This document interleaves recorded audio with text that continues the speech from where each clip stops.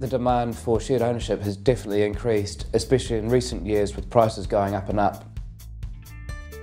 We have actually a lot of our housing stock is in fantastic areas, and it feels great to be able to offer that to people. Location is key. Nobody really wants to buy a home just because it's somewhere they can afford. It really wants to be somewhere that they're going to be happy to live. We make sure that we're a cut above the rest. Buying a home, you rightly should expect for that to be extremely high quality. A typical shared ownership purchaser usually have been renting privately up to that point.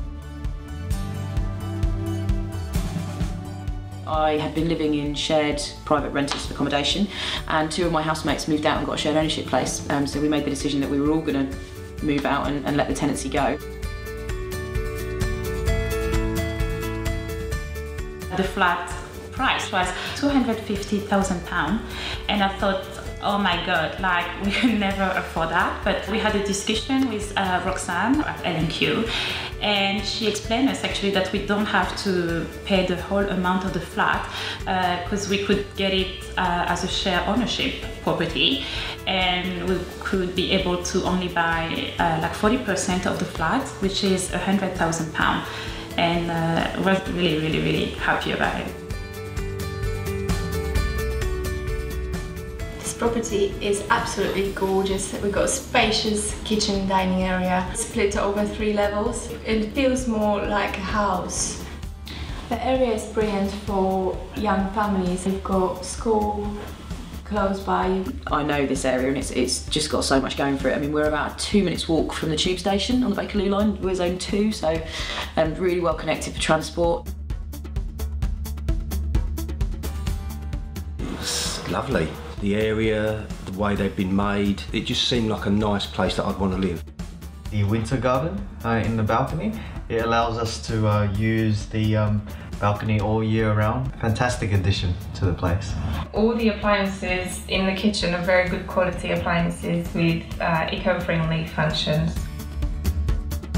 Once I've made my decision, I put my reserve fee down and filled out all the forms. Because I live and work in the borough, I actually came out top of the list of other people who'd also shown an interest. I had to wait about a week for the offer letter to come through, and then I had to go and see a financial advisor, and they were really helpful and really knowledgeable throughout. They were really quick at responding to everything, and they applied for my mortgage for me. So if there was any hiccups with that, they always went back to the mortgage lender as well and sorted it all out. It was very clear. We knew exactly what we were getting. We knew exactly what we were signing up for. We didn't feel like we were getting sort of lost in this weird, complicated system. It took about 5 weeks, I think, between putting my reserve money down and getting the keys. The full market value of the flat was £290,000. We bought a 30% share, and it works out to be about £1,000 a month. I know that renting a 1-bed in this area would be between £1,200 and £1,500, and that would be for probably quite a pokey 1-bed damp basement flat. This is a really huge, spacious 2-bed. It cost me £1,100, but that's with the rent and the service charge and the mortgage.